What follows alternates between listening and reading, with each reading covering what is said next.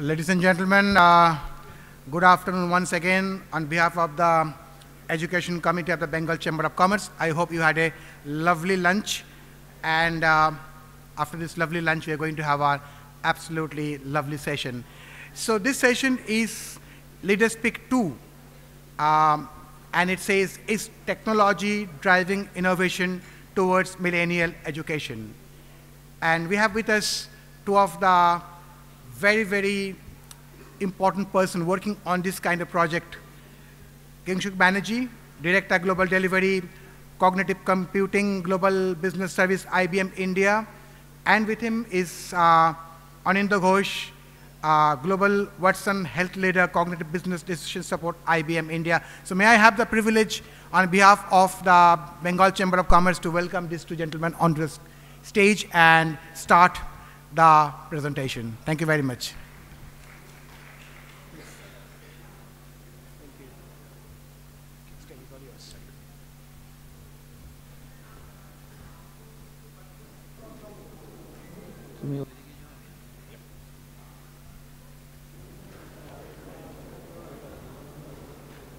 Hello.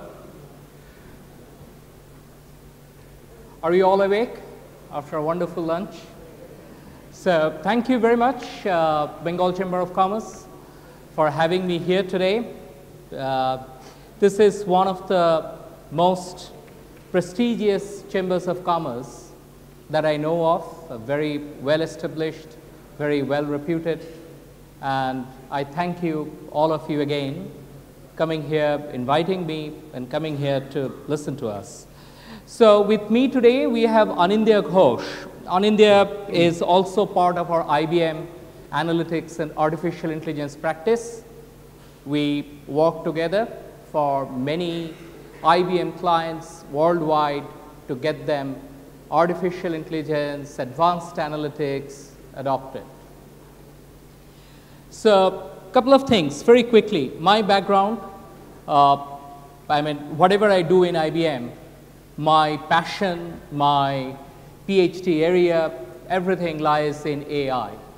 And artificial intelligence, as I see today, we are probably scratching the surface, 0.01% of what's going to come in next 10 years. Anindya, he goes around the world working on knowledge management systems. His biggest client today is a global pharmaceutical company, Pfizer, where he is helping them with many things, drug discovery included. So next half an hour, this is how we're going to do. We will share some of the things that are happening in the education industry, some of the ways technology is absolutely transforming pedagogy, learning, worldwide education, individual, corporate, in almost every aspects of it. I'll share with you a couple of very interesting examples and a small demo on the personalized learning. How are the learning pathways being determined today by analytics and artificial intelligence? And after that, Anindya will take us through the rest of the journey, summarizing how it is being applied in the corporates as well as in society in general. So let me share with you a few things, first of all. And the last 10 minutes, we can have some questions and answers. So one important thing, education, learning, this entire space is absolutely getting transformed. We can see this right in front of our eyes every day. If you go to Deakin University in Australia, or if you go to the K-12, which is 10+12 system, in Louisiana, in a little bit in southern part of US, you will see how the focus today is on getting everybody on board at a certain standard and level of education. And to do that, one extremely important philosophy is how can you spend more time with these individuals one-on-one and help them with their learning. Now, this is important because our conventional learning, you have a fixed time and you have a group of people coming in. You give them a course, and then at the end of the course, you usually have a bell curve, a normal distribution. Majority of the guys fall in the middle. Some excel, some do not. That's one theory. The other part,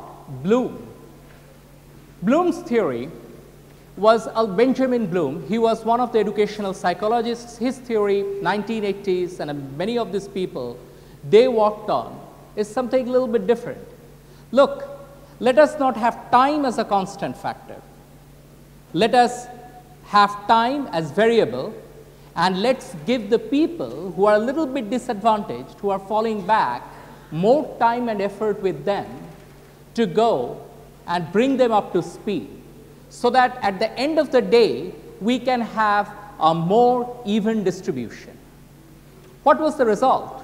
Not always, but with their limited experiments, what they found is if you go spend time and effort with the kids who are falling behind, 80 to 90% of them now can be all brought together in a smaller, narrower band of that normal distribution. They got actually 2 sigma. They call it a 2 sigma theory. They got twice an improvement on the overall variability. Now, this is interesting. Why? We all understand. I studied here in Calcutta. I remember my school days in South Calcutta. There were some kids who were absolutely razor sharp. They are doing all over. And some of us, not so bright like me, we wanted more attention. Now, when you look for attention, where do you go? Those days we didn't have internet and all. Now, today we have these wonderful learning tutors, AI powered, artificial intelligence powered, that can help me. And this is interesting because what you are trying to do is one-on-one tutoring at scale. You cannot replicate for, say, 6 billion people in the world, say 100 billion, they go to schools, and for 100 billion, each one of them you have 100 million tutors. It's not a feasible value prop, right? What can you do though? And then, even if you have 100 million tutors helping 100 million kids, there would be a wide distribution of the capability of this 100 million tutors, right? So what we do is we take help of technology. We say, technology, can you please help me? You create yourself as a virtual tutor, you personalize yourself, and then you teach me based on, you monitor my behavior, you watch, you understand, and you devise for me a curriculum, a learning path specifically just for me so that I can learn better. Now, this personalized learning powered by analytics and artificial intelligence, and I will show a demonstration of it, what we are doing with some of our, some of the state governments in US, is very important. Why? Because when a person learns, there are some people who learn through visuals, some people they hear better, they are auditory, some people take notes, some people learn from each other. So there are many different styles of learning. Then there are different paces of learning. Some people want to focus on the concepts more, and some people learn from the application of those concepts in real life or in problems. Like one of my very dear friends, he says, Kikshuk, I don't care about all the theories, all I start is with the problems. If I can go and solve the problems, I understand, and in the process of solving the problems, I refer to the theory as much as I want. Very interesting. So basically, he believes in experiential learning. He wants to see the application first and works backward. So there are many different styles of learning, different paces of learning, different paths of learning, different ways of learning. And the interaction, that's also very interesting. The world of interaction is changing. Thanks to the visualization and the rapid improvement of the visualization and 3D printing techniques. Today, if you want to go and tell somebody how the heart works, how the aorta and all, how the blood goes through the arteries and veins, probably you can go and easily print a 3D heart, plastic by plastic, over an hour or hour and a half, and you can create that replica. Now, you will not go and create that replica for everybody, because that would be cost prohibitive. Let analytics help you. Let it be done only for those situations where it merits deep understanding and treatment of the subject. So this is a fascinating world. Now, let me share with you another important thing. So I touched upon the artificial intelligence. I touched upon the next generation visualization. I talked about the 3D printing, and now comes a very important thing that I'm touching upon, is the learning, the deep learning networks that is sweeping. The deep learning networks are sweeping the artificial intelligence world today. What are they? This is how it works. For example, you consider a deep learning network, which is nothing but a neural network, an artificial intelligence concept, a black box. You give them 500,000 signatures of human beings, and you tell them on the output, these are bona fide signatures, these are not. Or 500,000 images of cats, 500,000 images of dogs. Dogs in different styles, moods, and cats similarly. And then in the end, in the output, you say these are cat images, these are dog images. And the neural networks inside, you keep training that with all these images, and the neural network inside adjusts the weights of the internal elements, we call them perceptrons, to come with the right output when the 500,000 plus first image come in. So 500,000 first image comes in, the network is already trained, it knows a dog looks usually like this, cat looks usually like this must be a dog, this must be a cat. So this kind of neural networks actually try to mimic human behavior, but more importantly, what it does, it is based on feedback learning. You feed back these images of dogs and cats, and the output feedback is again recycled into the input. So the neural network is learning. Many of you who have done probability like Bayesian stats and all can easily relate to this problem. So or electrical engineers, right? Feedback loop, you are completing. Human beings do that pretty much all the time. My little child, my 12-year-old daughter, you know, she negotiates with Papa and Mama based on who is actually, you know, giving in to her demands better. She knows whom to go for what and how to negotiate. So all these things, she's learning from all the feedbacks. If I say, no, you are not going to go for this, you better go and hit the physics books, she knows from the feedback, he's not in the best mood right now. Let's try Mama. So this kind of feedbacks, which happens in human beings, the neural networks are trying to mimic that human behavior.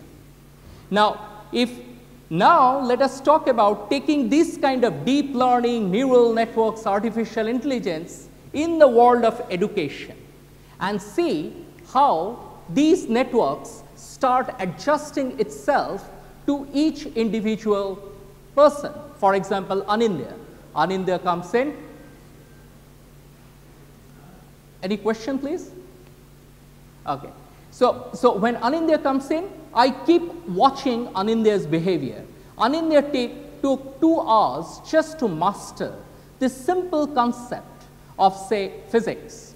So the next time, similar concepts of physics, similar kinds of problems, I will take him down a different path to see to what he responds better.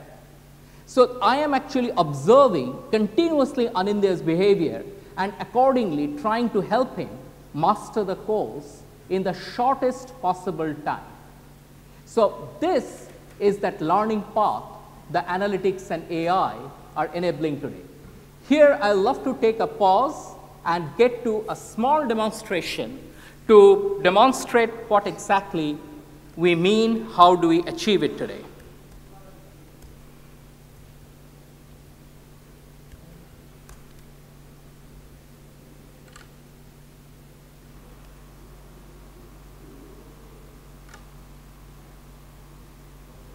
Can I have the sound, please?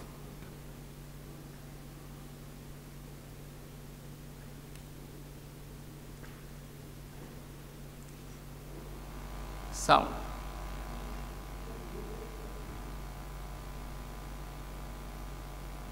Welcome to the Watson Tutor Review for Earth Science, Chapter 18.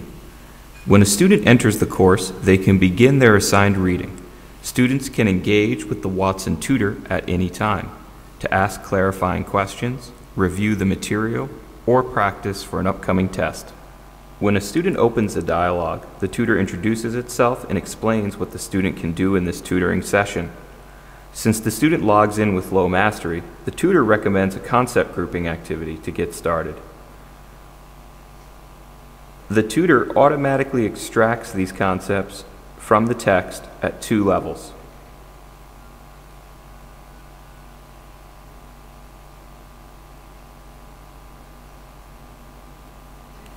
When a student clicks Submit, they can see what was correct and what was wrong.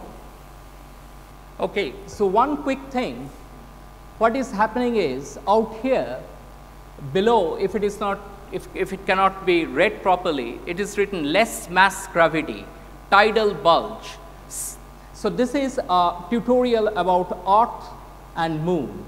And these concepts like gravity, bulge, and all these things are automatically discovered by an artificial intelligence, because that AI agent is reading up using something called natural language processing, reading up the text and sees these are the important concepts on which I have to go and test the student or the individual now. So these are the concepts now lined up, and so it is forming a test for the individual. And when the guy goes and drops in the slight bulge to Earth, it knows that in the same sentence or in the same paragraph, bulge and the diameter of the Earth were talked together. There is a very strong association. So this is the right answer. So what we are trying to do here is have an AI agent try to read up the material and bring out the important concepts which should be tested upon, and also coming up with the correct answer. So this is what it is doing. So let's move forward a little bit. Of course, there are a lot of things out here, but I would like to. Watson starts the dialogue with a high-level question about the review topic. The student provides a vague answer, and the tutor prompts the student to say more. So, okay, so what is happening here, because the student has not completed all of their reading. Easily seen. It asks the question. By the way, one important question it is asking, that which one has got more gravitational pull, Earth or the Moon? To answer that question, if you have read it, Earth has got 6 times more the gravitational Moon, you just go and you say yes. But very often, we might have not read it properly. Now, there are 2 choices I get.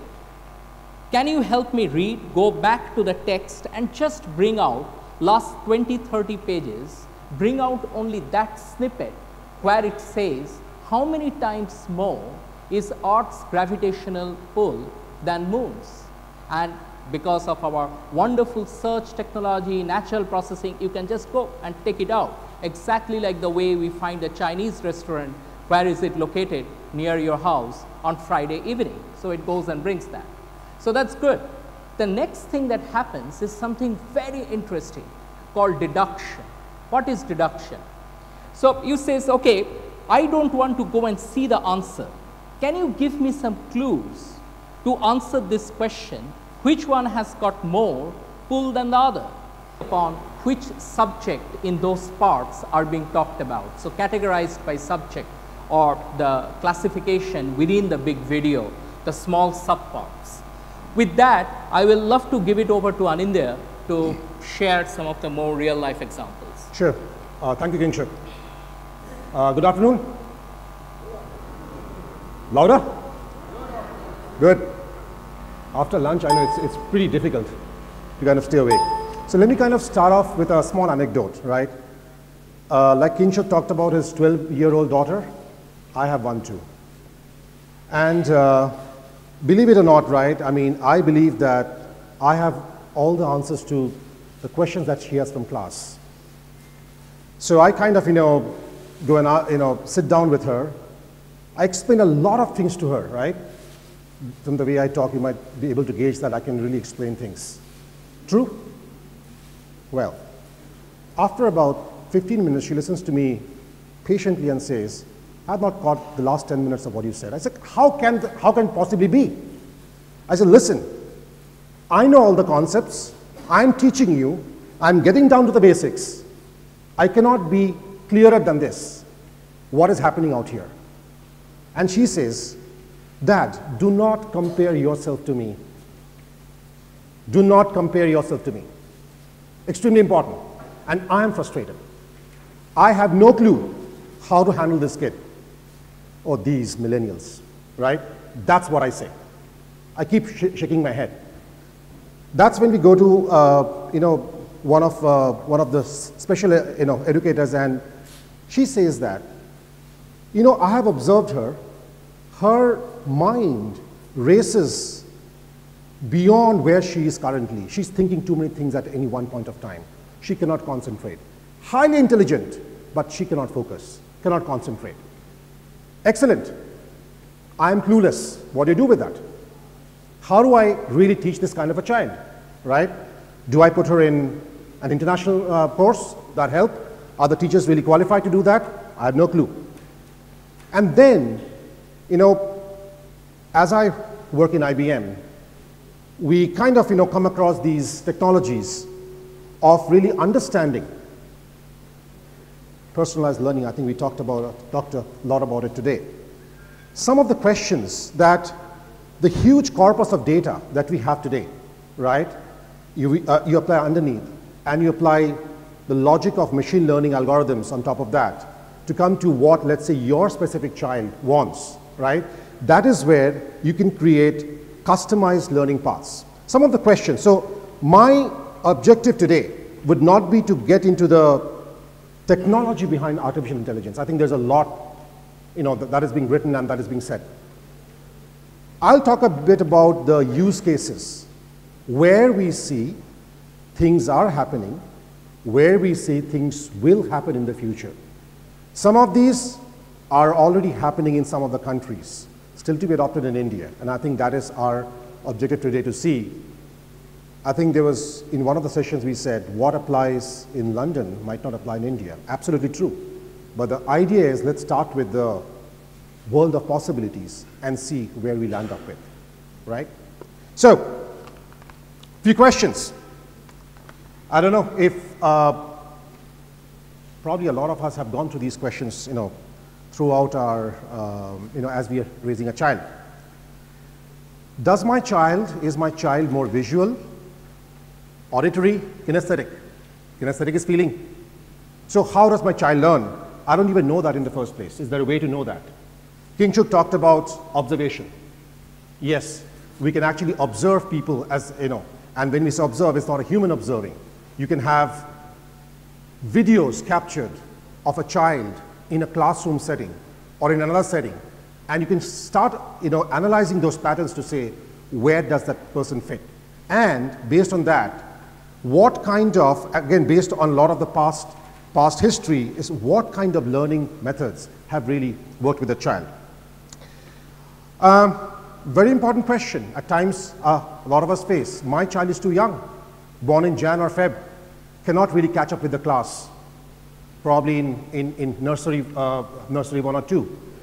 Does he or she have to repeat the class? I don't know. I'm clueless. Who can give me the answer?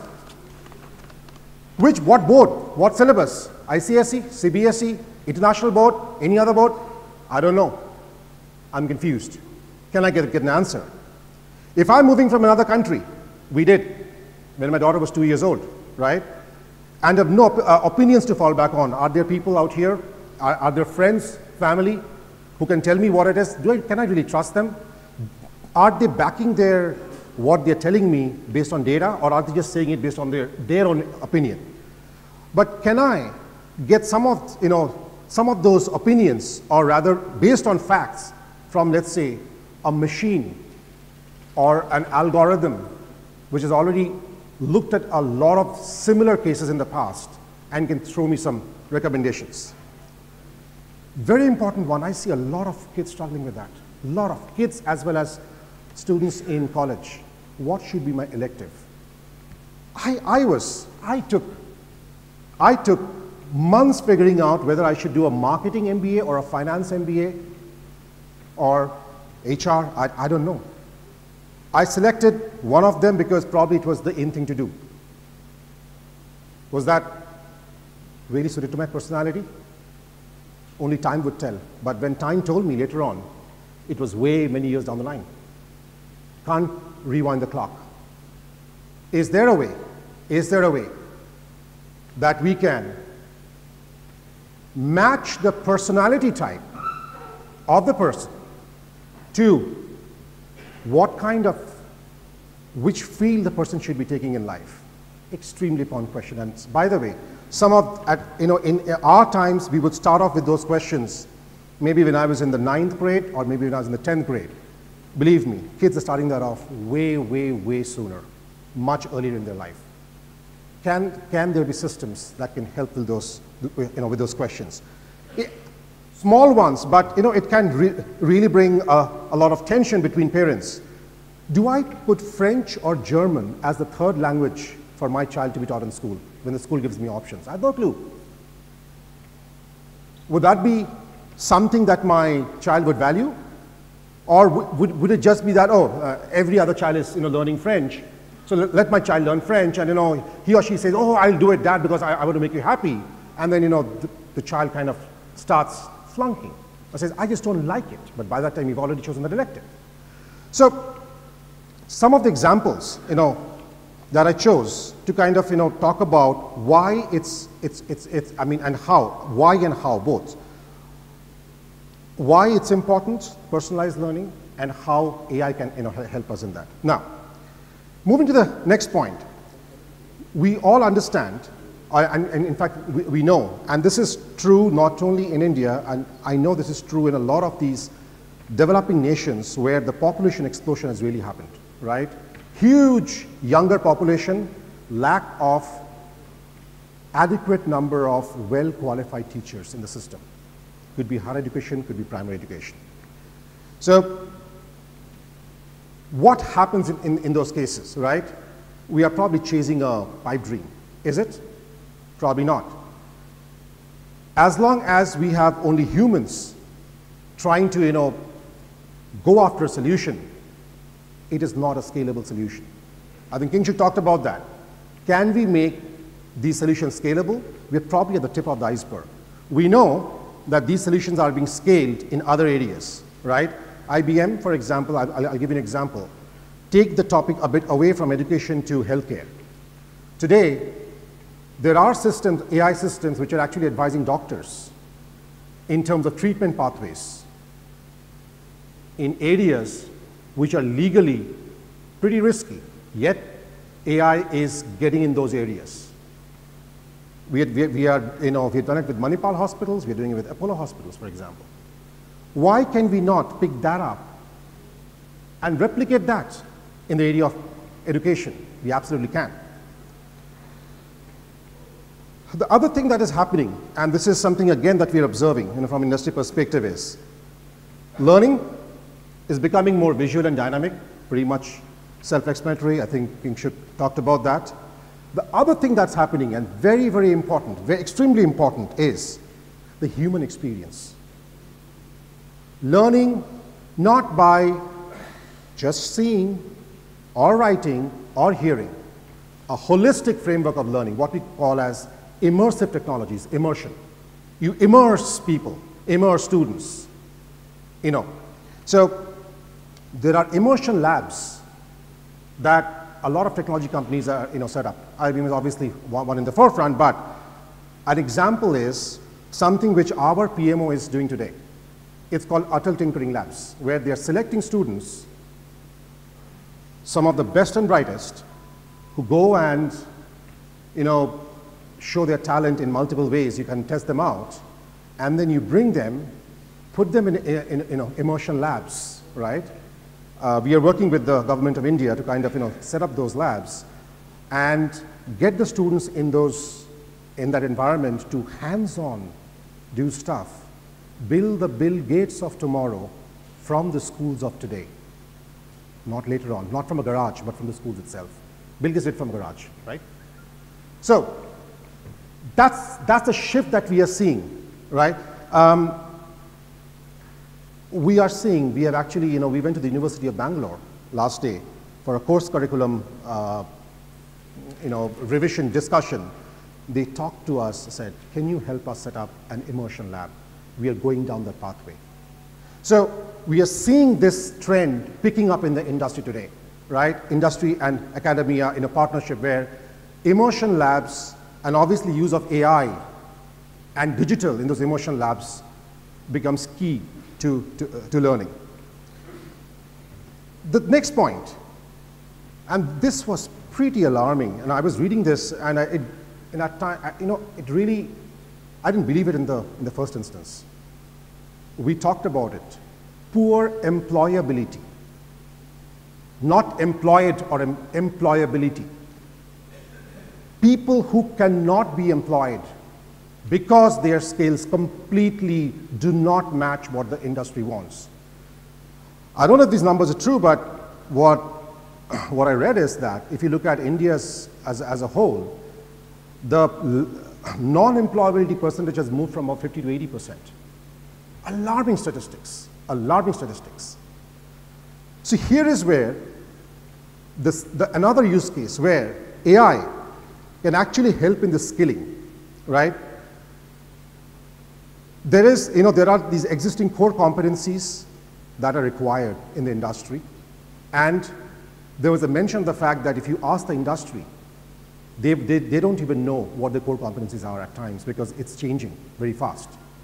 But is there a way to capture that from multiple sources to make some sense out of the data, to at least ensure that it is not something that is only one individual talking, right? And then seeing what has to be done with our workforce, and can AI really, so AI can help you in two ways. One, figuring out where the gap is, which is important. At times you don't even know where the gap is. And second, helping to bridge the gap through the education pathways and start young, right? Big one, again we are involved in a big way. Largely outdated curriculum in a lot of our universities, B schools. I have seen, and I personally, King Shubin and I have personally been invited to be on the board of IIM Ranchi and University of Bangalore to change their curricula, obviously, not just as individuals who have some weird opinion, but using data, using AI, right? And I'm seeing the trend picking up more and more in our country.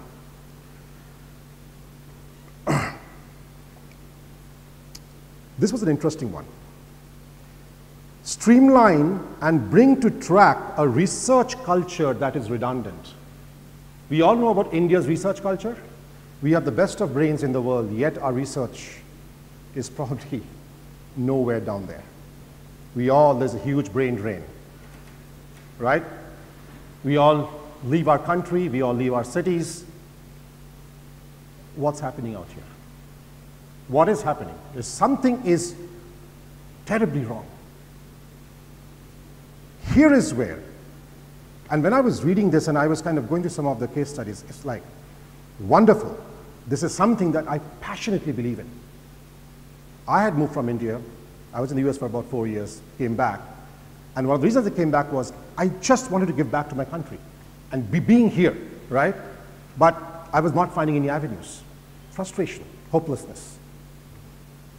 Excellent use case where AI can kind of, step in to kind of, stem the rot, if I may say so. Another one, SWOT analysis of prospective researchers and research labs. Now, why is that important? So basically what happens is, you have to match it with the grant. So for example, there are grant agencies in India who have to allocate grants for certain research institutions without no knowledge of what's really going to happen. Will this research work? What's the likelihood of success? No clue, no past history. So maybe nepotism, maybe other things that which come up, and grants are provided. Maybe the grants at times are not even adequate. Can you use analytics to figure out which are those research institutes that actually need the grants, and what is the level of grants, and what is the probability of success? Can you link them? Amazing thought. Up till now, we are talking about from the point of view of the students, point of view of research institution. What about our teachers? Are our teachers, is teaching one of the easiest professions? What's the jury in the room? I used to think teaching is a very easy profession. Go to school at 8, come back at 3 o'clock. Do you agree? Do we agree? No. Teaching has become one of the toughest professions. And in the recent years, it has been tougher and tougher. I have spoken myself to a lot of teachers, right? Beyond teaching, there is a lot of work that teachers have to do. For example, our grading system, administrative jobs. So what's happening out there? We are not allowing them to grow and build their core skills, which is teaching. Personalize it for a student. Build the empathy. Spend the time with the student. No. Teachers are spending more time on stuff which is beyond academics. Can you use AI? Can you use automation to be able to take that away and free up the time for teachers? It's an extremely important question that I think all of us should think about. And I think the last point is something that Kingshuk touched about in a certain way, but what is it doing, or what is it bound to do? I just talked about specific instances. What is it going to do to a student, to a teacher, to an educational institute? But at the end of the day, what we are seeing is, and in fact, the video that you saw was actually a case study that we worked with one of the US firms, and we're actually implementing it. It is changing the entire ecosystem. And when I mean ecosystem, it's changing the way that teachers think, the teachers teach, the way students start, picking up concepts, the way students apply concepts, the way, for example, another use case is, how can an education institute even market itself? Am I recruiting the right skill set of teachers to teach in my kind of school with a certain kind of values? Am I selecting the right set of students? Is there a match? How do I market myself better? How do I do my campus placements better? Campus placements, big thing for a lot of educational institutes, MBA institutes and tech institutes. It's a stressful affair. I've been through it. I've been through my engineering and my MBA. I have seen that. It's a huge affair. Can you streamline the process? Can you make it much more data-oriented? Absolutely, yes, you can. So, net, and I know I'm probably a couple of minutes over time, the possibilities are endless. The big question is, some of these things are being done today. Yes, they are being done. Some of them are to come in the future. What will India adopt? That's important. Thank you.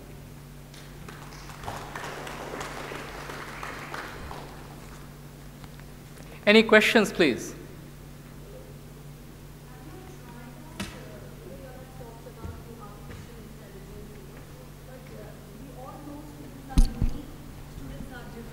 Learn in a different way. But in a class of 40 or, as, maybe one of the boards may prescribe. My question is, how will you teach in a class of 40 who are all 40 different unique students, plus they have one syllabus which needs to be completed within a period of time, say maybe 200 days in a year, and out of that 200 days, you have examination. So how will that artificial intelligence teach them on a personal level? Sure. Anindya, can I answer this question? Absolutely, lovely. This is exactly everyday problem. It's a practical question, very practical. Yeah. Very practical question, thank you. So, see, overnight, you just cannot go and switch onto a different way. You still have got to finish the curriculum, the course, there are obligations that you have to your students. But meanwhile, can you go and create a small, AI powered, and not necessarily you have to start with, big AI, it can be, analytics based, which helps the students come up, learn some of the more difficult concepts in that curriculum. That's number one. You can take the testing out of your table. You have automated test box which can test this 40 people straight away. The content that you want to teach today, how do you teach? Is it from the books? Is it from the boards? Like, for example, I have stopped going to those classes where the professor just goes and teaches on the board. I can read it up. I go to the professor to understand, he talked about empathy, right? So can you go and use this kind of technology which is right now available, some video content or some lectures, you can break it up, modularize it, and give, for this set, you go and study this thing up. For this set, you are weak on this, I understand.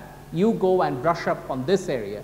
So for these things, for one human being, it's very difficult. You don't have time for that. You have your family, you have your other commitments. So you have to have this smart box or smart agents that curate the content, breaks up the content, tests people, help them with special learning and all these things. You cannot do all of them together. So you have got to start one by one and slowly get there. And a lot of it can be done not necessarily using Watson, open source computing, and this is a wonderful opportunity for many startups here. I do not know how many educational startups here. This is exactly what I would think the educational startups would help academia with. Does it answer your question? One question. Have you all seen the result? That is what I would like to listen from you, because, if you've seen people using it and it has really made a difference, that will probably answer my question. Sure. K-12 system in many southern states, Florida, Louisiana, they have started using it. Office Depot partners with them. IBM helps both Office Depot and the states, and then it's producing good results now. That's all I can share today. Okay, thank you. As of now, not aware of anything in India. Yes, I think a lot of studies needs to be done, what our industry requires, how we are going to produce our children, whether there is a link with the university and the school, whether the industry has a link with the university and the school education and the college education. So it has to be seamless development, but that is somewhere, we are having a lot of gaps in between. So what we are studying in school, when the students are going to the college, there is a gap. When the college students are going to the university, or maybe they are doing MBA, again there is a gap. And when these MBA students or engineering students are coming out from those universities or wherever they're coming out from, they're not ready to be employable. So there is a gap everywhere. How do we fill up those gaps? That is the question mark. Right. So one very important, Anindya, you want to answer that? So I just said a one-line answer is that this is a much, much bigger problem, right? AI can solve at times nuggets of these, but this is an ecosystem problem. It's a challenge of our regulatory bodies pitching in, changing the nature of education to an extent, aligning the various boards, the syllabus. So it is, as I said, AI is fueling this, but it has to kind of take off after that and get into something like a workflow which works in education across the entire country. I mean, it goes beyond that. And then one very important thing, thanks to all of you who are here today participating in this, most importantly, this is a cultural problem. We have to start changing the culture to a more innovative, more risky, more different world, and research-oriented one. That's why we are here today. This session, if it can fire up a little bit of imagination, we would be very happy. We would love to work with any startups who want to help you. Sure. Any other question, please? Yes, ma'am.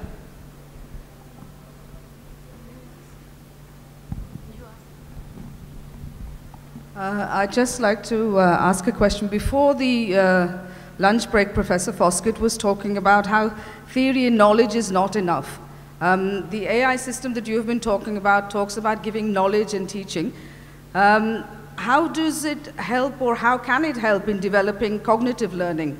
How can it guide a student through building an attitude or the right mindset for personalized learning that we have been talking about? I think as teachers in a classroom of 40, 45, 50, each child is different. They have personal ways of learning, and as teachers we need to be empathetic to those. So how would an artificial intelligence system teach us or have the empathy to deal with those individual learners? Okay. You want to sure. You see, this is a very interesting thing. AI at the end of the day is just like another baby whom you teach how to behave. If you go and teach the baby to curse, that's what the baby learns of. If you teach the baby the right behavior, and that's how the AI systems grow. Now, when it comes to this empathy thing, you are absolutely right. People learn from each other, say in a classroom setting.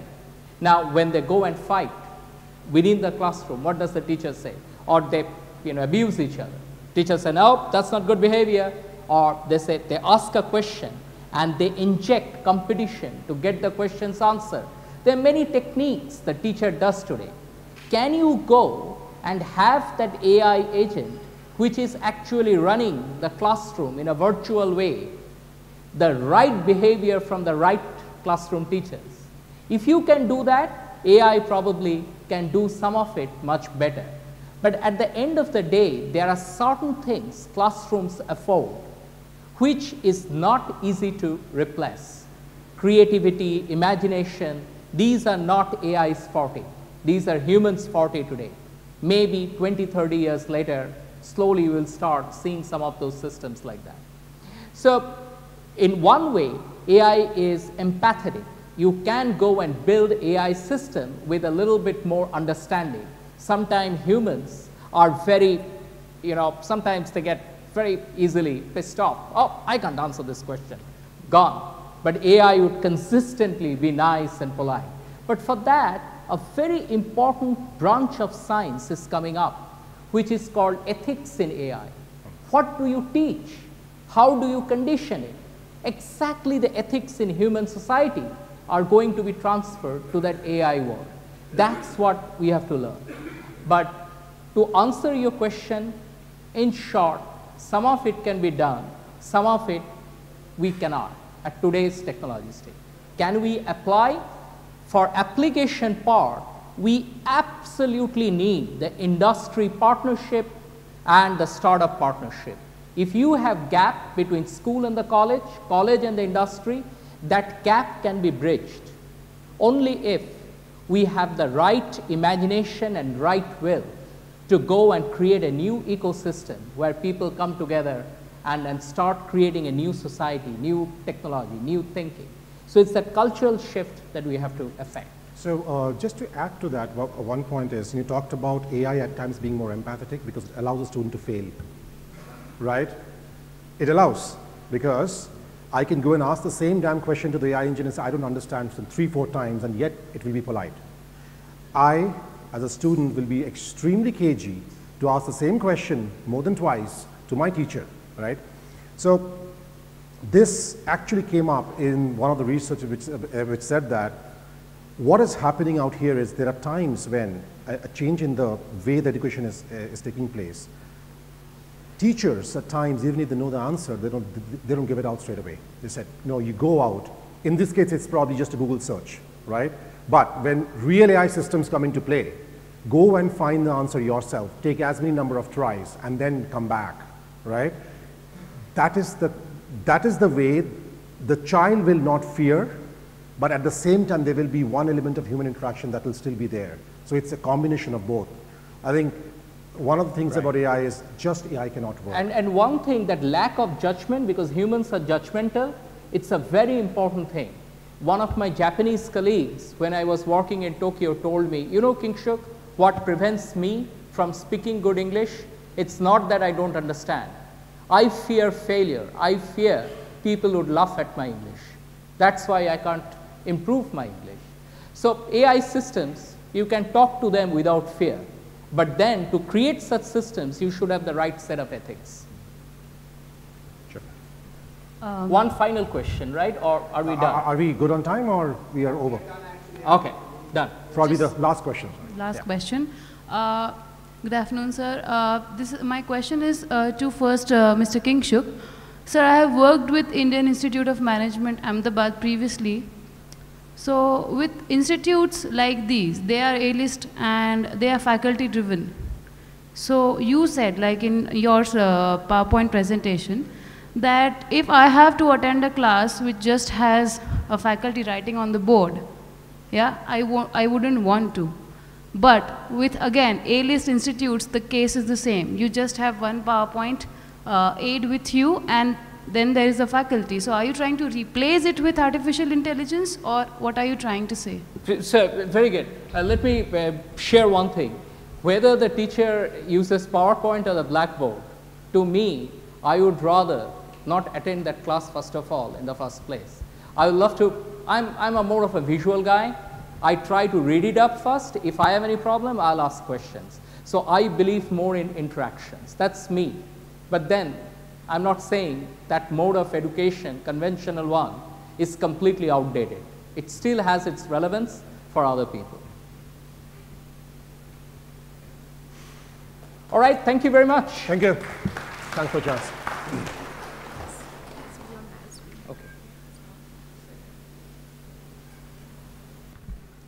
Thank you so much for an interesting session on technology post-lunch. And we have a very pleasant task to perform. And for that, may I please invite Mr. Debe Mukherjee, Vice President, the Bengal Chamber of Commerce and Industry, to please come up on dais and hand over mementos to Mr. Kingshuk Banerjee, Director, Global Delivery, Cognitive Computing, Global Business Services, IBM India Private Limited.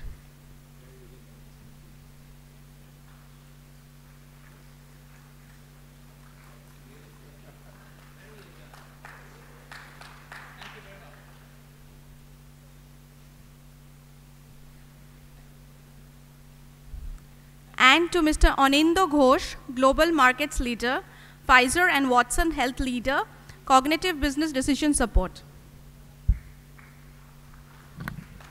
May I request Dr. Suborno Bose to please come up on dais and introduce our next speaker.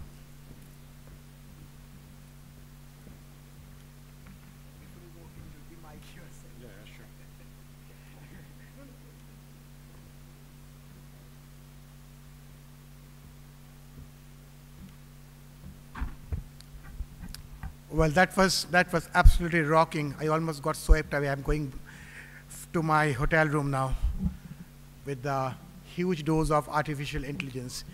But ladies and gentlemen, we have got a very, very special speaker now. And at the end of next 40 minutes, you will really agree with me. So we have with us Saurabh Sharkar, who is the founder of Karm Jog Foundation.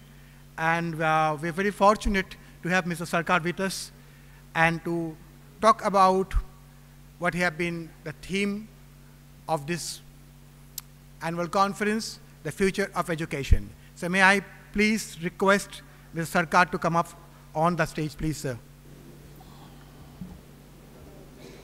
Can we have a big round of applause for this great man from Bengal, please?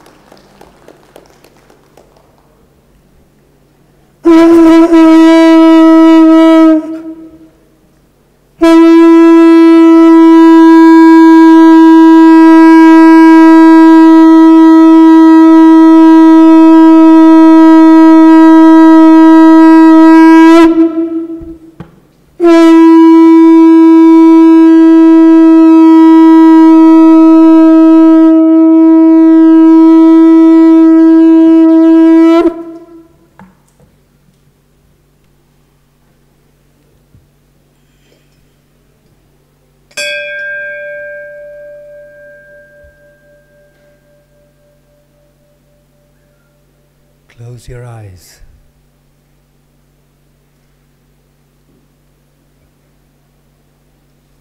आंखें बंद,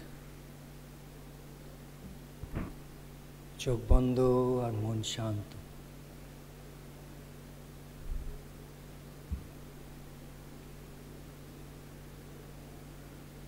Close your eyes. आंखें बंद और मन शांत, चोख बंद.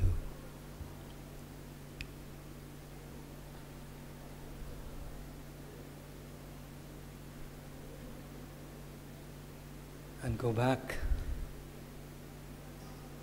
into your past. Just travel into the past. Think about yesterday, last week, last month, a few years back. Keep going. Back to the time when you were younger, when you were a small child, and even before that, to the time before you were born.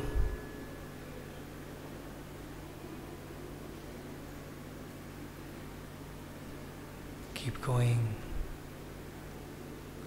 100 years, 200 years, thousands of years, to the time before that.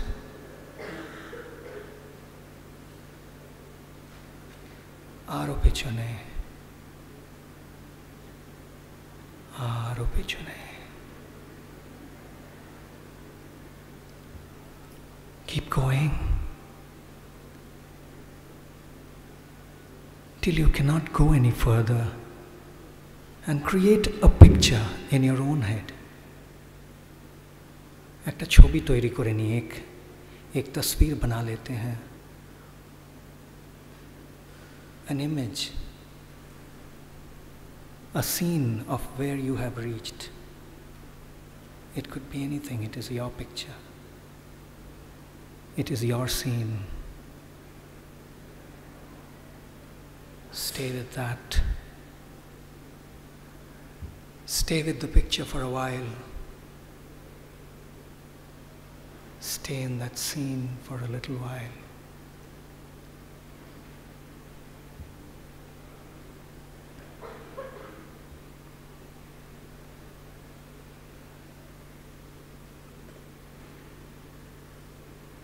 And having done so,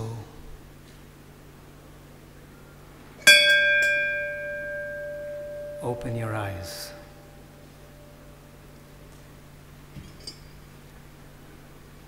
Namaskar. Namaskar.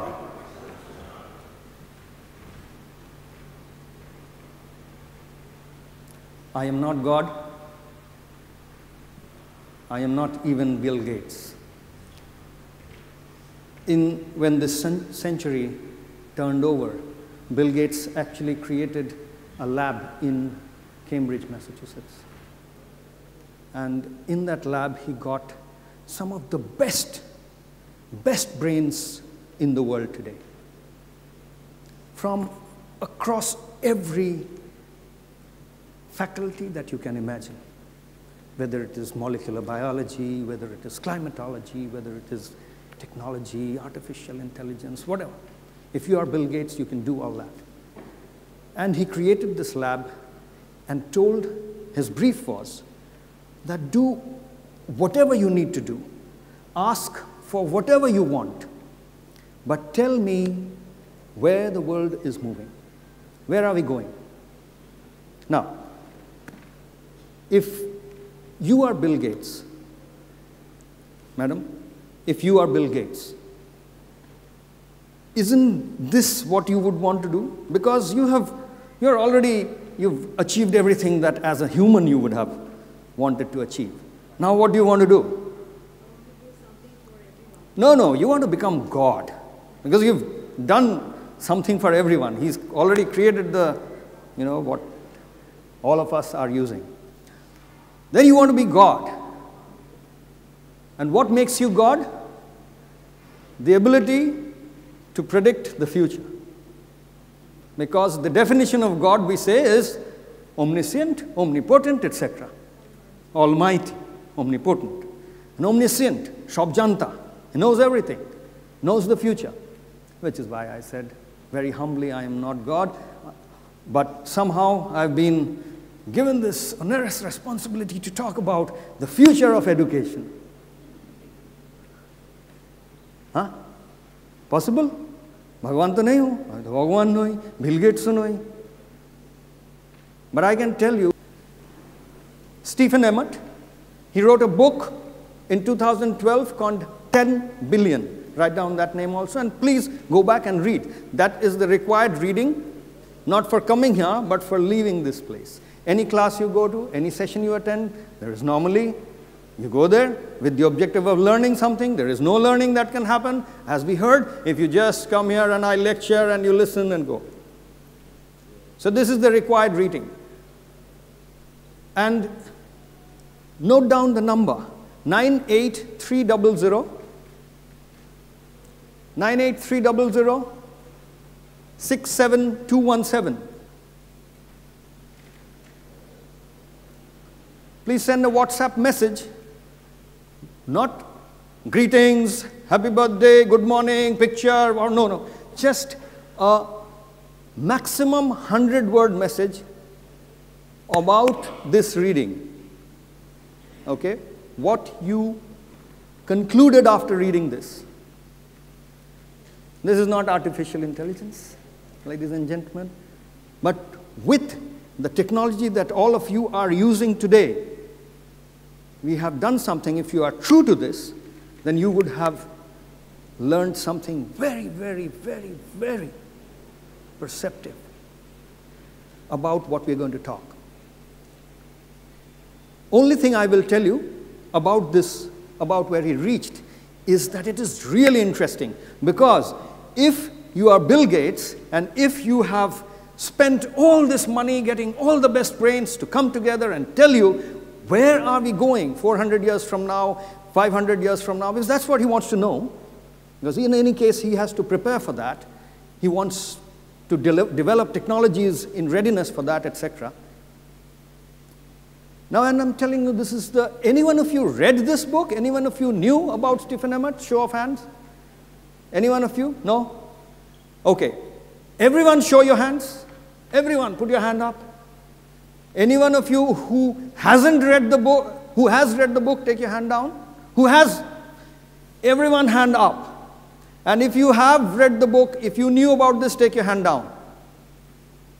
No one. Okay, thank you. You just turn it around, because if I say if you have read the book and no one has read it, there is no exercise. It's good, nice, easy to be just sitting like this. So, only thing I will tell you is that the last page, the second last page, is really, really interesting, because it's a very simple read, very easy read. You will finish the book in an hour.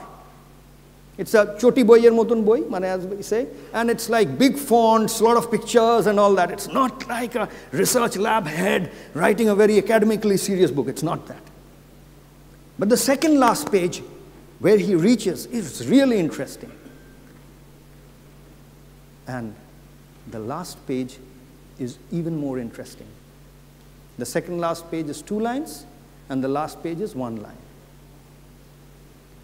Okay? So that's the suspense. If you want to know the future, well, that is at least something that is available. I don't know the future. I don't know what is the future of education. For me to even claim anything like that will be pure hypocrisy.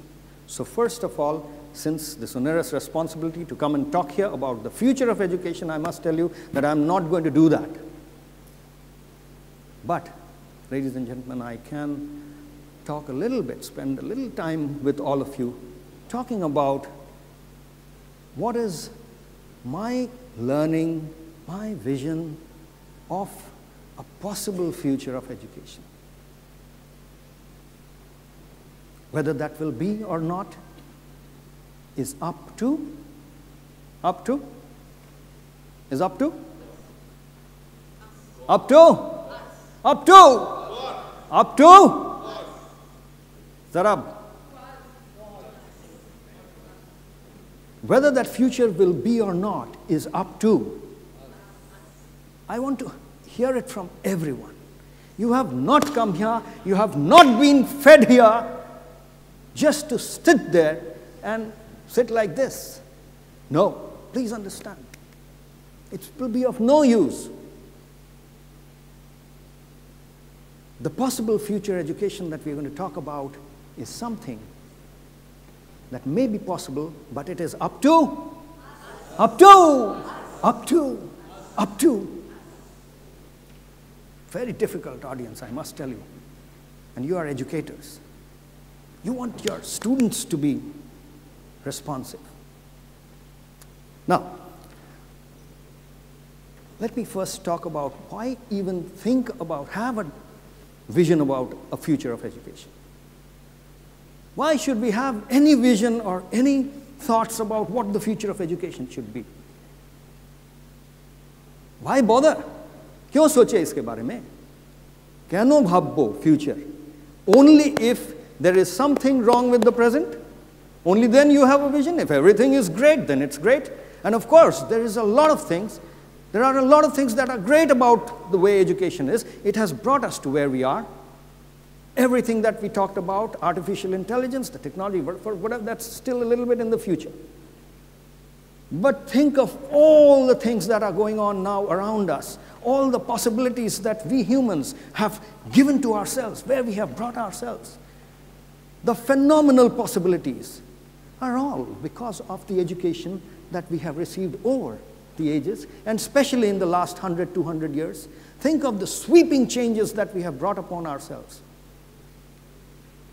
All of you, I mean, you pick up the phone and you're just that simple thing in just a few years. How it has changed us. Something that seemed like a dream when you were growing up. Just imagine if you thought that it would be possible for you to just sit here and touch on a screen and summon all the learning, all the knowledge, reach anyone, etc., all that just would have seemed like the wildest of science fiction, but that is true. And a lot of those things have happened because of the way the education system has worked. If it has brought us here, well, then we should just let it take us where it has to take us. Why even bother about the future of education? But ladies and gentlemen, I must tell you that there is reason to worry. And again, I will push all of you towards the second last and the last page. I hope all of you have taken down. It's very interesting. That's the reason. You will find the reason why we should think about the future of education, why we should have a new vision for the future of education. What are the problems? So let's start there. In the last session we heard, let's start with a problem. Then we have, if we can solve it. What are the problems? The fundamental problem is that the education as we see it today, with AI, without AI, or whatever it is fundamentally purposeless. First problem. If you love taking notes, you can do that. This is not an injunction, but first problem, purposeless. Proof? Well, again, the distinguished speakers who came here and who were talking about it, you remember? He stood here and he said, I didn't know whether I should do an MBA in my MBA, whether I should do finance or whether I should do marketing. Now think about it. This is the cream of the nation. And at a juncture, after having gone through 20 years, 22 years through the education process, no clue whether to do this or that. Why? Because fundamentally, there is no clue to begin with about the purpose of education. Now, Sister Nivedita University, so I'm sure there will be Vivekanand Swamiji Bhakts here, and you will say, Swamiji said the purpose of education is, anyone? Anyone? Huh? Manifestation of mind. 50 out of 100. Manifestation of is right, mind is wrong. Anyone? We'll come to you, Nita. Anyone else? Okay. Huh? Manifestation of Atma. 50 out of 100. That is wrong. Okay. Manifest, once again, loudly. Perfection of being.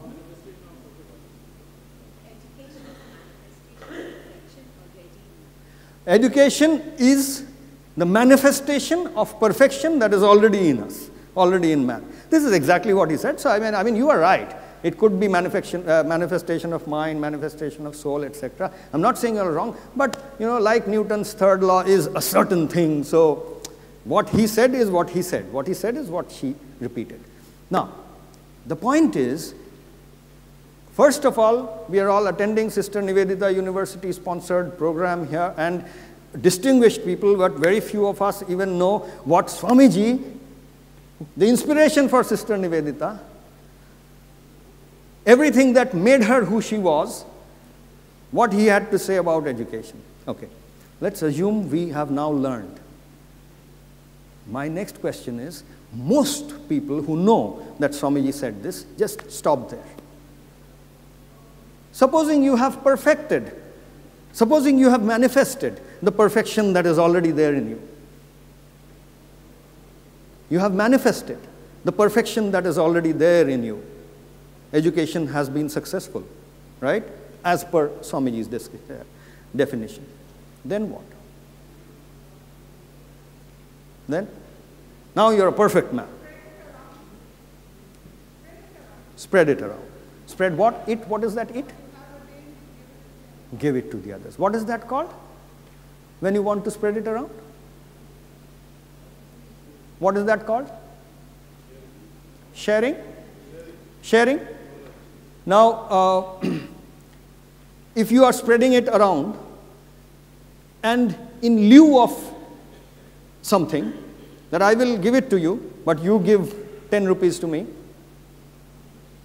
is that what you are saying? That not that kind of sharing, huh? Not that kind of sharing. What kind of sharing are you talking about? Bus. So without, whether you give me 10 rupees or not, here it is, right? That. What is that called? When you do things like that, what is that called? Seva. At least, everyone, please.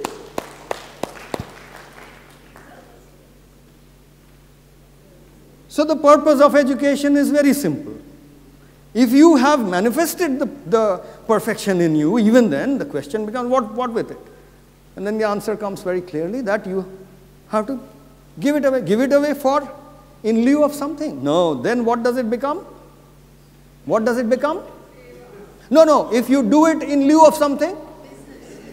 Business. Prostitution. Don't be just politically correct. Profession. There was a question asked in the last session.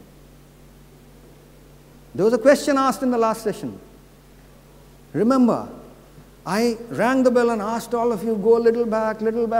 Just go back to the last session and tell me, there was a very profound question asked about teachers. What was this question? Anyone? She seems to be getting all 100 out of 100. Only one attending the class. First bencher. No, let's ask some of the last benchers. What was the question or the comment made about teachers in the last session? Just 15 minutes back.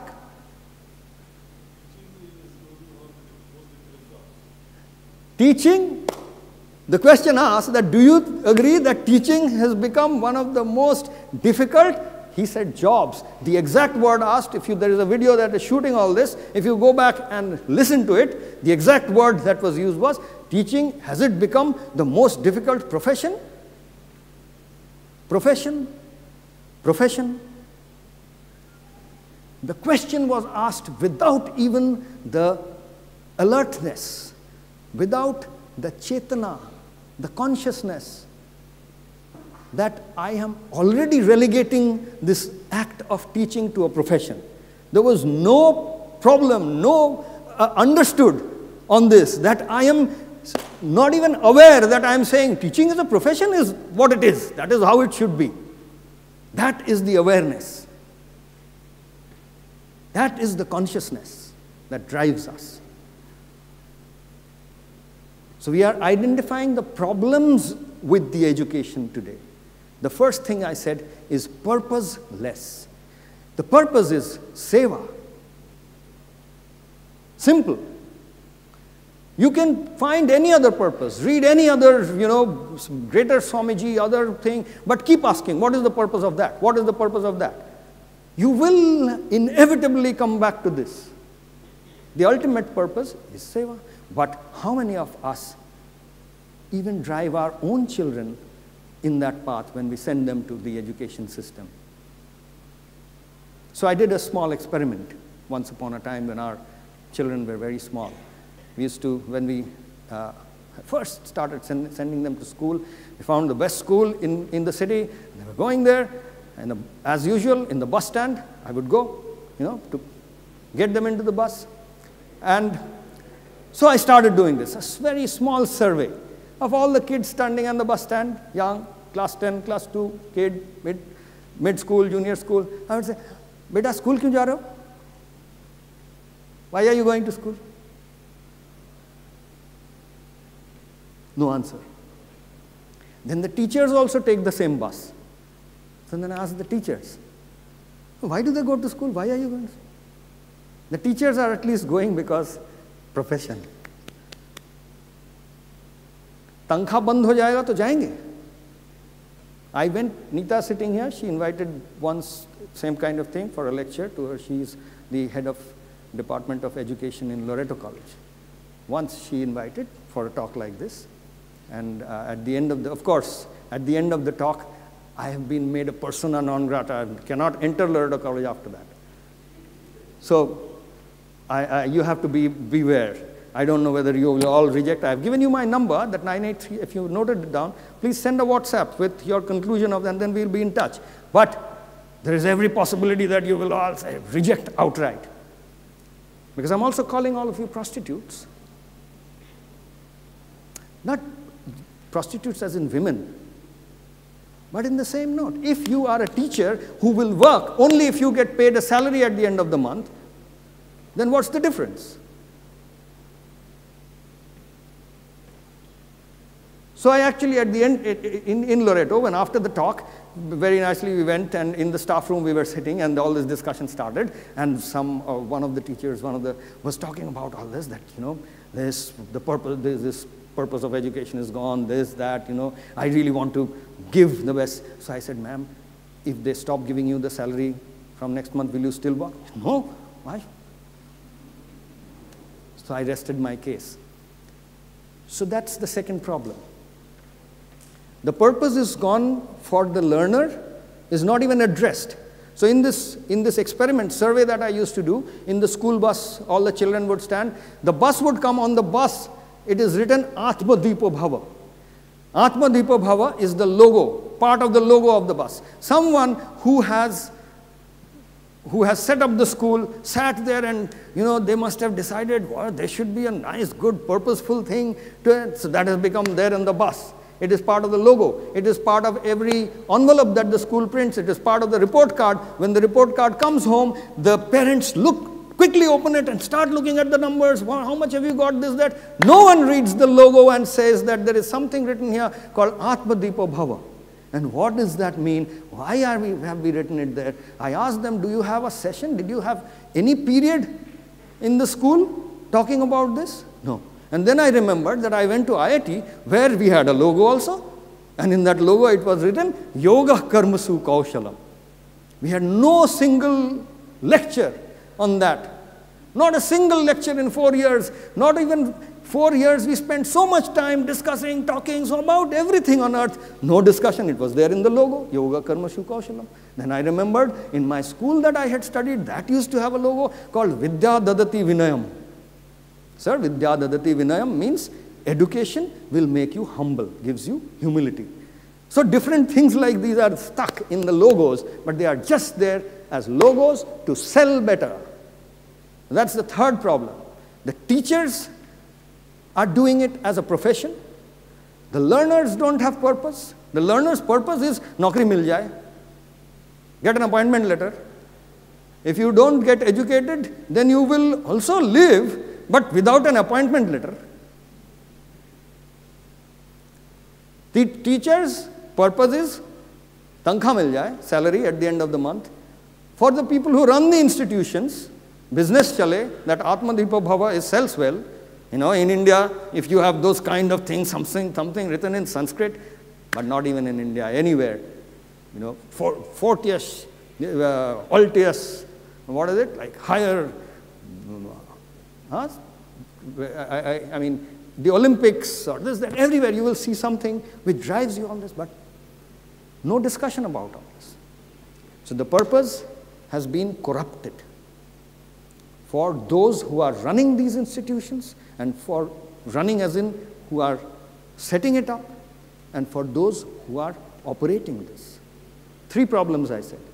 Then the 4th problem is, you know, we had, I'm sure since morning you had great speakers and you have had, but at the end of the day, I was seeing, and I'm still seeing, fundamentally, I mean, I'm trying my best, but still, basically, how engaged are you? Some people in the front rows are still a little bit, but as, see, look at that gentleman. See, just there in the black. Just look, all of you, stand up and look, see? Yeah, exactly. He looked up just now. This, yeah. This gentleman, if you saw him. No engagement. He's engaged in something else altogether. So, sorry. I mean, it's drama. Don't worry. It's nothing personal. Maybe you were, but just let me do it. I just had to find someone. But there are people who are not. So and don't take it too. I understand. I mean, it's just maza. Bas thoda maza ke liye. It's not that I'm trying to pin you down. Aisa nahi hai. You are actually very engaged, I've been seeing. So I actually thought that if I do this on you, I will get away without a fight. So the point is that it's very difficult to engage people. Because the format itself is not engaging, because the fundamental of engagement is not understood. This format that we are sitting here, it is futile for me to try to engage you also. All of you are just sitting in that chair. It's very difficult because the format is designed. Think about this. And this is the format. Yes, sir, you have.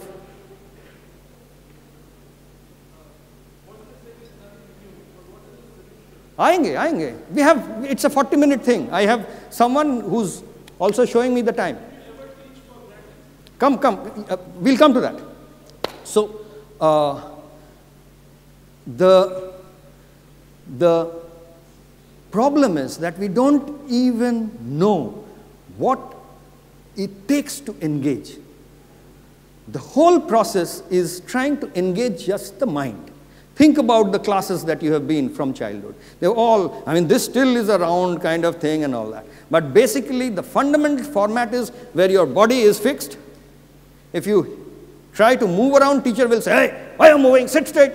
What is the problem? That is the format. There is no awareness that you are sitting there, you are a bundle of energy. There's no awareness. You see what Ramdev Baba and Sri Yogi Shankar, they have built empires just on the recognition that human beings have prana. So they have that package system of pranayam, which means energizing, using your energy. You think about whether in any of your class, your design, there is curriculum design, there is instructional design, there is no thinking about designing an experience where the energetic aspect of the learner who's sitting there will be engaged. That doesn't even come into the picture. Everything with the mind. But you are actually made up of at least 4 aspects. The tan, sharir, physical being, the energy, pran, man, mind, and chit, which is your consciousness. Very clearly these 4 aspects of your being. But these are not even understood. We were talking about IIM teachers with whether PowerPoint, Blackboard, attending, not attending. The whole issue is that is there an understanding of what it takes to engage people?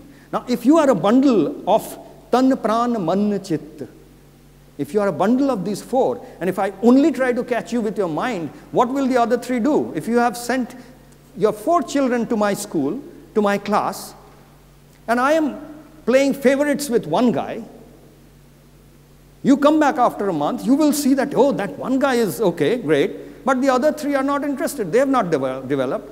They are not even worried about being there. But that's what's happening. Every time a learner is coming into a class, 4 of him is walking. 4 of her, him or her is walking in. The body, the energy, the mind, and the consciousness. But the whole system doesn't even recognize this, and hence there is no engagement. The entertainment industry understands this. And that is why when Pepsi wants to teach you to drink Pepsi, what they do is they don't come and make PowerPoint presentations telling you, this is how you should drink Pepsi, this, that. But you have ended up, and a whole nation has ended up learning that they should drink Pepsi. What do? They do a IPL. And in the IPL, Kohli hits the sixer and the boundary and the ball comes and it is crossing over the boundary line. And at that point, there is written, drink Pepsi. So everyone is energized, and oh, sixer, all that. And then you hit the mind. That is how we change. That is how we learn. That is how we work. That is how the whole process of culture change, behavior change, attitude change, skill development, whatever you may call it. It happens through all this process of engaging the body, the energy, the mind, and the spirit. Tan, prana, man, chit. So 4th problem. The 5th problem is that education is not even connected with life. There is no integration with life. This whole process, 22 years of schooling, colleging, where you go, that whole system, that whole setup, doesn't look like what life is. It's a completely different thing. Everything about it doesn't mimic life. So there is no integration with life. Whereas when IPL is trying to convert you, then it is getting into your life in every way.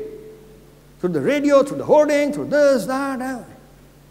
So there is no integration with life. And finally, the final problem that I talk about, someone also mentioned, is that there is very little connect. The curriculum and all that is very less relevance with what is needed to live a life.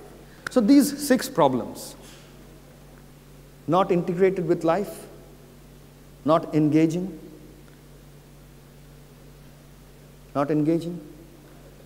purposeless for the people who are running the institutions, or corrupted purpose. The only purpose is making money. Corrupted purpose for the teachers, purposeless for the students, and irrelevant curriculum. Fundamental 6 problems. Now, before we come to the point about how do we solve this, in order to understand the future of education, what we have to unearth are at least those tenets or those basic principles which have remained what is called sashvat or eternal, what has not changed. Everything about the current education system is actually in many ways great because it has given us so much. But what it misses out And the last session was a standing testimony to that, because we were talking about AI and all that, but some basic eternal issues which kind of came up in your questions were being skirted. No one was conscious about those issues.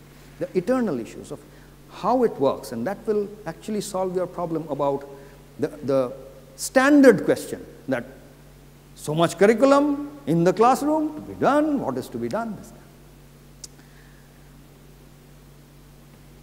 Think about Kumbh Mela. All of you know Kumbh Mela, Mahakumbh. What used to happen? Why does it happen? The sadhak is up there in the Himalayas. He's doing his sadhana, or he or she is doing the sadhana. And in the sadhana, they have unearthed knowledge, expertise, whatever it is. Now, they also want to come and spread it. What do? They come down from the Himalayas, down to the plains where the people live. And then they engage with the people in or through the mechanism of a kumbh. What is that? That is the mechanism to wake up. Think about all the festivals that we have. What is their mode? What is the purpose of these festivals? All the festivals, Durga Puja, this Puja, that Puja, all this. What happens? The fundamental purpose is awakening. These are already there. The purpose of mass media, of a group like this, is only one purpose you can serve, which is awakening. Once you are woken up, then what happens? Agar aap jaag gaye ho, if you are woken up, then the next thing that happens is, then you will ask, kahan hu, kya hu, what is going to happen now, this, that. So then you are curious, you want to discover. So Jagaran, Jigyasa. The solution, sir, I think he asked the question, and sir, we are now trying to quench your thirst. Jagaran, Jigyasa. Once you have awakened, then you ask, Jigyasa. Once you have asked, then the third process is Adhyayan. That is where Adhyayan means study, research, deeper, go deeper. If you have not done Jagaran, if you have not done Jigyasa, and you are trying to do Adhyayan, big problem, doesn't work. Doesn't work. The whole system, entertainment industry is doing Jagaran, education industry is trying to do sadhana. Entertainment industry is trying to do Jagaran on some other things, on cricket, on reality shows, on music, and then sadhana is on, come on, that earth and moon. You think that artificial intelligence or whatever is there, the guy will have to first use it. If he doesn't even want to sit there and do it, to kya hoga? Will that solve our problem? So Jagaran, then Jigyasa, then Adhyayan, which is research, and then Sadhana, which is deep committed practice. Unfortunately, there isn't even a single word, good single word translation for this word in English.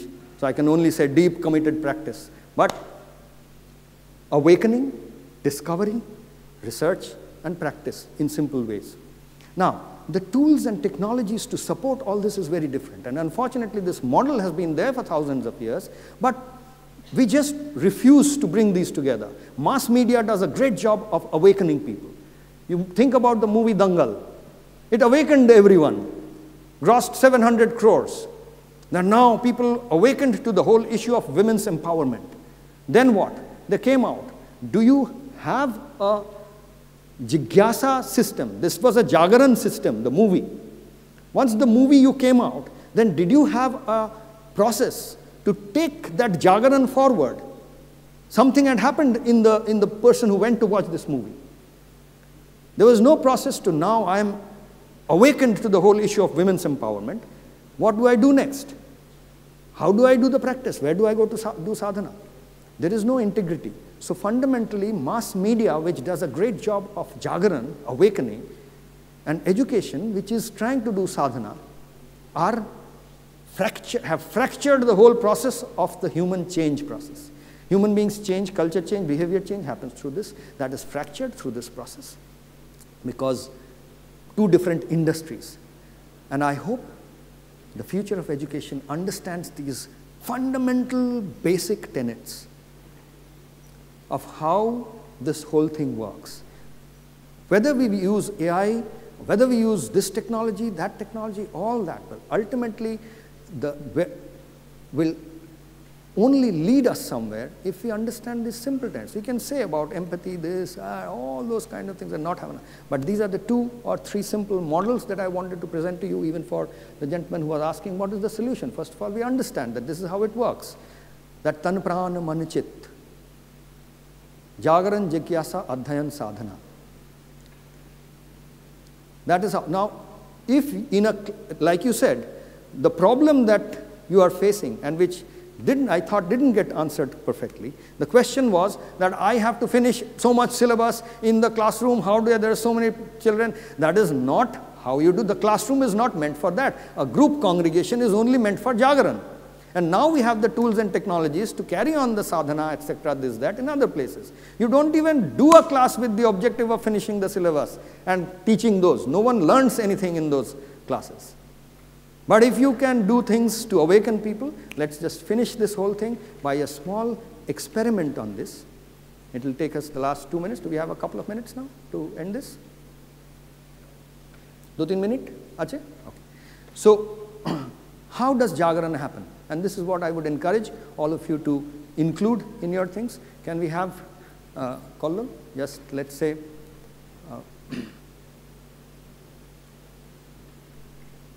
learning ka ye formula. How do we learn? Okay? Now this is something that all of us do together. Are you ready? Are you all with me? Huh? Are you all with me? Yes. Are you all with me? Yes. This has to be a concert. It is not possible to do what we have been doing. I can bet you will go back tomorrow. You will go back today, and tomorrow I will ask you, you've been sitting here from morning, not even 3%, 2%, 1%, 0.1% of what you have heard you will retain. It is not, these sessions are not meant for, we cannot do this. The only thing that you can do in a group is Jagaran. Just let me know when you're ready. So this, all of you have to join in this. Okay, can we all stand up?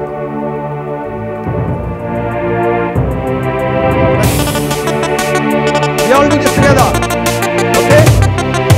Learning का ये formula, प्रज्ञा कौशल साधना, सीखने का formula, प्रज्ञा कौशल साधना, जीतने का formula, प्रज्ञा कौशल साधना, excellence का formula, प्रज्ञा कौशल साधना।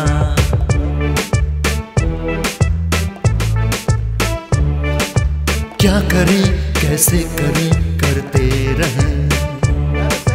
क्या करें, कैसे करें, करते रहें। प्रज्ञा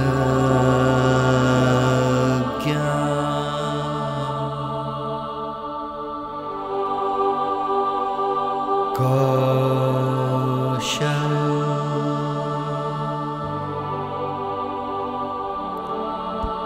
साधना।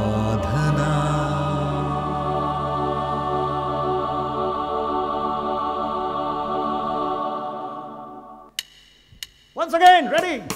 प्रज्ञा की गहराई ढूंढते रहे,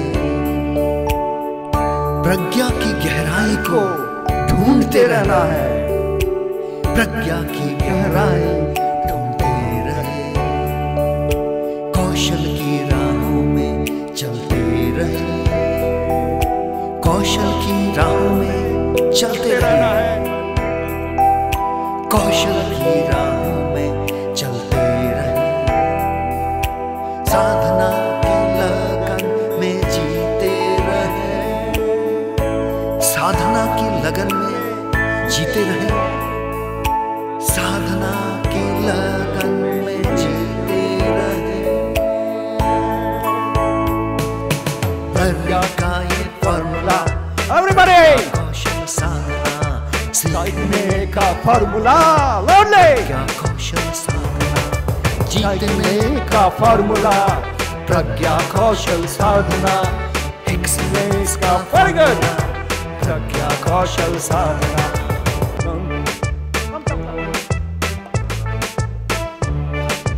क्या करें कैसे करें करते रहें, क्या करें कैसे करें करते रहें।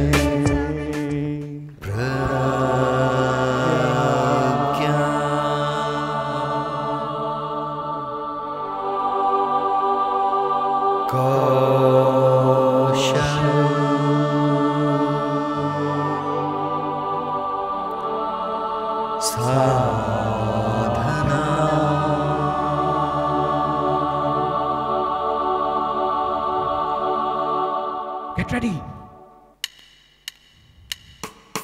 प्रज्ञा की गहराई ढूंढते रहे,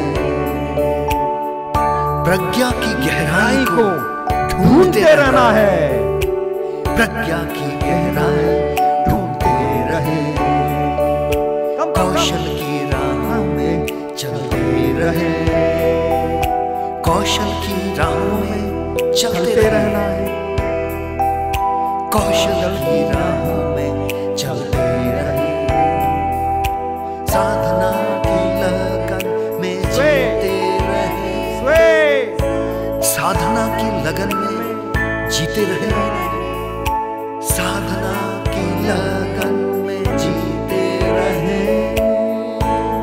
1, 2, 3, 4 का ये फॉर्मूला, प्रज्ञा कौशल साधना सीखने का फॉर्मूला, प्रज्ञा कौशल साधना जीतने का फॉर्मूला, प्रज्ञा कौशल साधना एक्सीलेंस का formula, Pragya Kaushal Sadhana.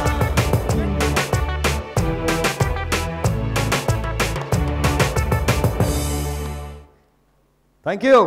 Thank you.